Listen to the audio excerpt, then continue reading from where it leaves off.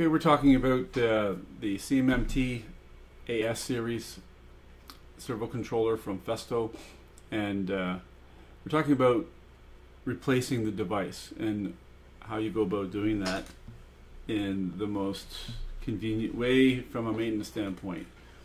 And Festo offers this little device here called CDSB-A1, and this plugs into this right here. It's a hot swap. Okay, and when you plug this into your USB on your computer, okay, USB, then you have this device right here. See if the focus will get here a little bit better. And the first thing you want to recognize is that when we plug in here is the version of the firmware that's on the CDSB. It needs to be version 3.00 or newer. Otherwise the features that I'm going to show don't all exist. And once we've plugged in the device, we are in our operator unit on the Festo Automation Suite software here, and we collect on the CDSB public drive. And if these drives are not looking like this, then you will have an option here to format the drives properly. And what we simply do here is we add a configuration, we give it a name. I'm going to keep the name that exists, hit apply, and the extended here is what you want when you're replacing a device for maintenance, because it will keep the network settings of the device stored in the CDSB so that when you restart, IP addresses and everything are all set. So hit the extended, wait a second, and sometimes the refresh doesn't work. Just go from here to here, and now the file exists on the controller. So at this point, if this is the drive that you're going to be using as the original, you disconnect this device from the controller and you plug in the device. Now that we have the parameter set stored on the CDSB and we are plugged into the original controller that we want to replace at some point, it's up to the user to decide whether they want to save the firmware on the CDSB as well, which is very convenient.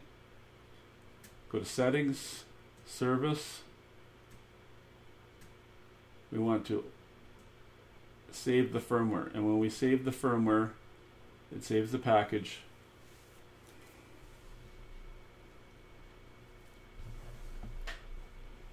And I'll let it take the amount of time it takes, so there's an understanding of how long everything takes.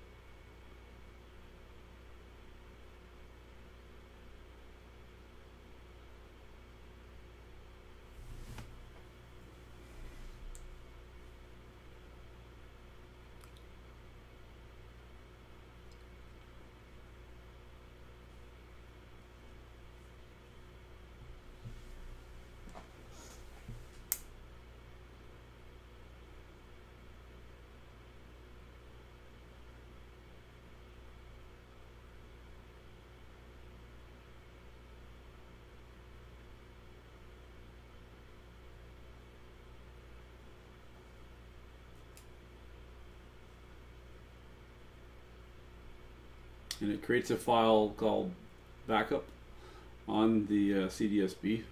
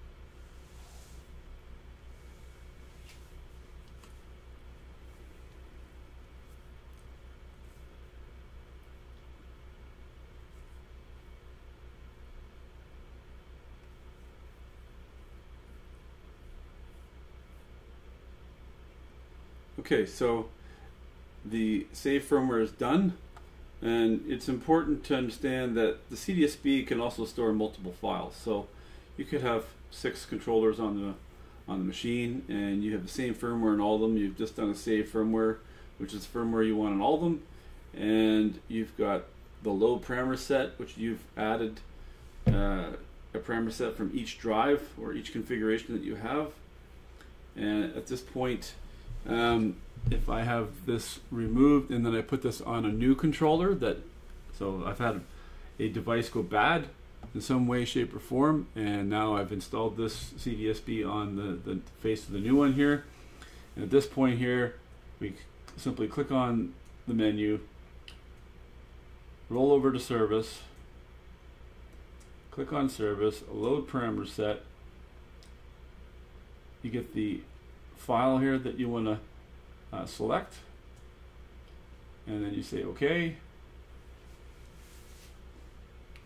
It downloads the file.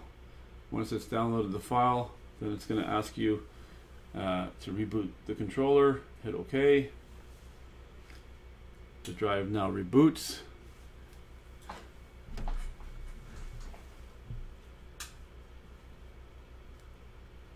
And now we're back to being ready, and the drive is now back online.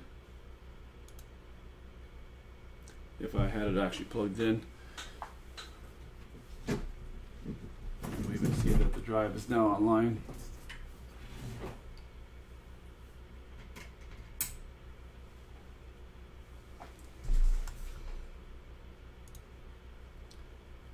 And there we have our drive with version 20.0578 firmware on it.